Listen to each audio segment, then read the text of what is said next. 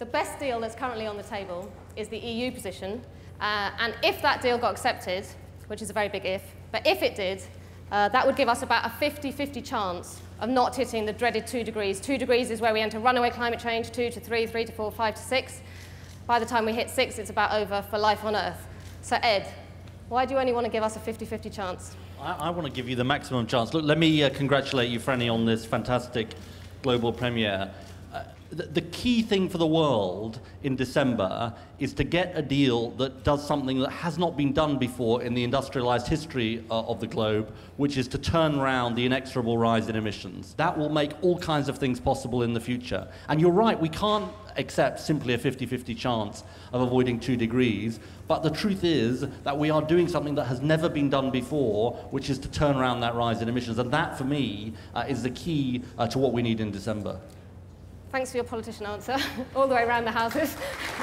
But I still don't understand, you know, the elected leaders, you know, we've given you the responsibility, and obviously it wasn't you yourself, but for the last 20 years, the world has failed to act on climate change. Our emissions have been going up and up and up. We've achieved less than nothing.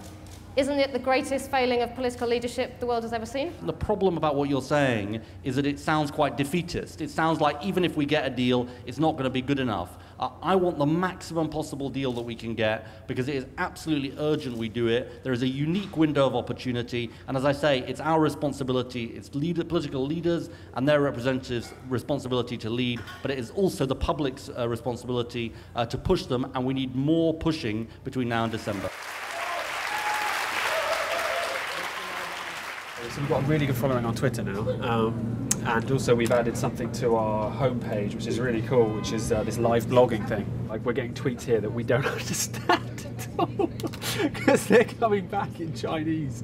We had this one a few minutes ago, which none of us can understand, but it has the word "Asia stupid" in it. So we also had to download a file which was coming from Lizzie, which was photos of audiences across the world. And when I say across the world, ultimately we were in over 60 countries. That was downloaded 16 seconds before it was broadcast. We're lucky to have Thom Yorke, who's the lead singer of Radiohead and who's been a supporter of the film, joining us live via satellite. Tom, can you hear me? I'm praying that you can, because we've had some trouble. Oh, hi. We're lucky. I think you're all saying everything that needs to be said, so I'm just going to play a song.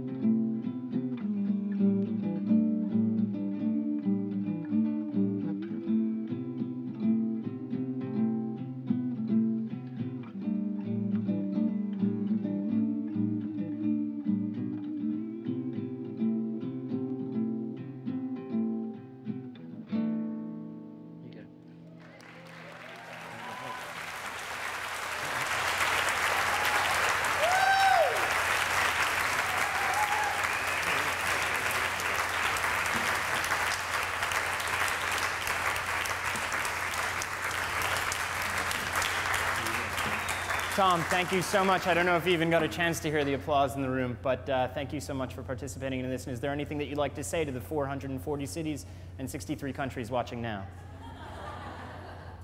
Well, the only thing is that I like the point that's just been made about economic growth, the economy. I think Ed Miliband probably knows this, but won't admit it, as most politicians won't, that the concept of limitless economic growth is now dead. There's not much time for applause, and there's certainly not much time for climate change, and there's not much time for this satellite link. I just want to say that every generation that came before us didn't know about this problem. Every generation that follows, it'll be too late for them to do anything about it. So it is down to us. And other generations did manage to solve their big problems. They did end slavery. They did overturn apartheid. There's no question about what it is that our generation has to do and how we're going to be remembered. And so there's nothing intrinsically more stupid or more useless about us. The only question is whether we give it a go or not. Oh!